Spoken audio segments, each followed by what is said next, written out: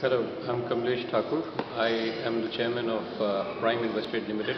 Prime Investrade Limited is a non-banking finance company domiciled in Bombay, in Mumbai, India, and we are governed by the central bank, the Reserve Bank of India.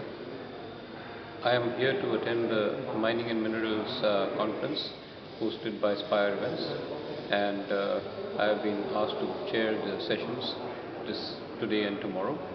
And during this session, I have been interacting with a lot of people from the region and have learned quite a bit having come here about the future trends in this industry in the region for the Gulf Cooperation countries.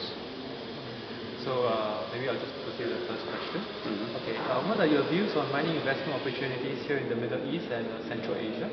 Well, in my opinion, the region is quite richly provided for naturally in resources that have been available to them all throughout. However, in the past, since there are adequate revenues being generated from oil and gas, there had not been much interest in developing these resources. Now that the prices of oil and gas have come down and have been points where they have realized that these are stress points, they have chosen to, the regional people over here have chosen, the governments have chosen to go into developing alternate resources so that they can continue to generate employment for their locals and continue to invite the expat community to be able to operate from here, inform them about the opportunities, and this event is one such opportunity to be able to provide for that. And in my opinion, the future continues to emerge here in mining and mineral as there had been in the past for oil and gas.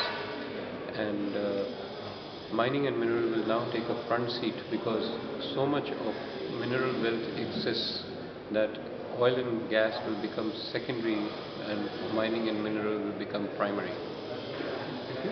And lastly, how has this conference, Mining Investment Middle East and Central Asia, met your objectives? Well, it has been a good networking opportunity for meeting people who are players.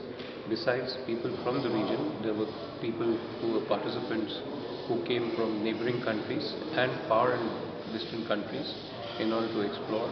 And our networking opportunity has given us enough to start with, to have enough food for thought in how we should exploit the region and what is it that we can do in order to be able to support our business objectives in the region. Thank you very much. Thank you.